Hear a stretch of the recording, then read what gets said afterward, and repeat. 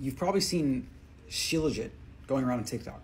It's the miracle black goo, all the amazing benefits of it. And there are. It's awesome. Not disparaging it whatsoever. But what most people don't know is that the thing that's likely responsible for all the benefits is the 45 to 65% fulvic acid that is in shilajit.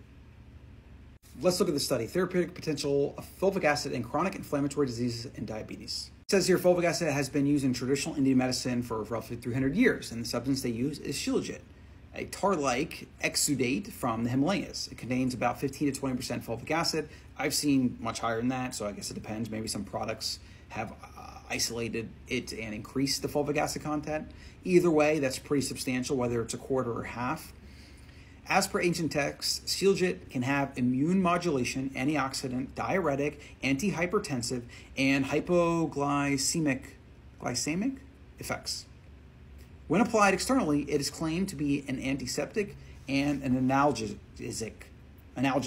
Fuck that word, man. So it says fulvic acid is shown to reduce histamine, BX, immunoglobulin E sensitized mast cells, and basophil cells. This information suggests that fulvic acid can have anti-inflammatory and anti-allergy effects. Studies indicate that fulvic acid can act as an anti-inflammatory by reducing the release of pro-inflammatory mediators from cells. And there you have it. That's what fulvic, which you can get a big bottle like this of just straight fulvic acid. You can obviously take the shilajit as well. I do sometimes. This is my go-to.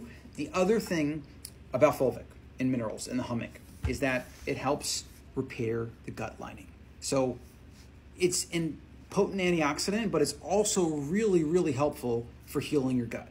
I like to take a swig before meals to kind of get some of that gut acid going. And to also protect the gut lining a little bit, get some of those signalers going of like keeping that gut clean, avoiding leaky gut, preparing for the food that is about to be inbound. And as you know, or maybe you don't know, but your immune system is in your gut.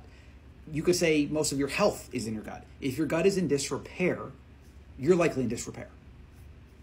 That's funny. I didn't even know I did that. So you can get this in the TikTok shop or waffles.co. And I'm the Waffle CEO. I'm Colin here, and thanks for watching.